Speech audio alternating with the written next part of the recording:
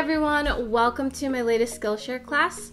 I'm Veguilla-Lezan and I will be your teacher for this course. I'm a freelance graphic designer, illustrator, and educator based out of the Midwest, and I run Bella and Sophia Creative Studio.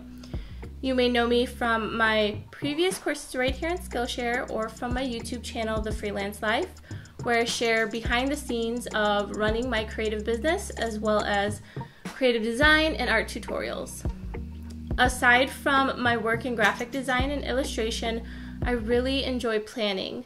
I've shared previous classes on how to create your own digital stickers for digital planning, as well as how to create your own digital planner using Affinity Publisher. But for this class, I wanted to share another way that you can create your own digital planner using Affinity Designer and Keynote on your desktop. I wanted to share some of my tips, my knowledge, and help you build a digital planner that you can customize to your own needs. I also find that digital planners are less intimidating, as you don't feel so much pressure when you're creating spreads in them, because you can always just undo. And finally, digital planners are a bit more eco-friendly than your traditional paper planners, as you can reuse them over and over and over again.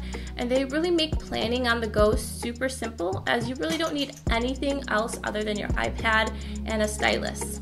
So what is this class about? In this class, you will learn how to create a digital planner in Affinity Designer. I like using Affinity Designer for creating planners and printables because it's really easy to create with it. You can create precise shapes, space them evenly, add vector effects to the shapes, and export them super simply. While Affinity Designer doesn't have the linking function that Affinity Publisher does, you can still link your pages in an app like Keynote and then export that final file as a PDF for use in something like GoodNotes. It's also really easy to add dates to the planner and keep the numbers and shapes properly aligned using the align tools, and we're going to go over this in the class. You can choose to create either a dated or an undated planner as your class project. I'm going to outline options for both, but we're basically going to be creating an undated version just so that it's easier for people to update as they work through it.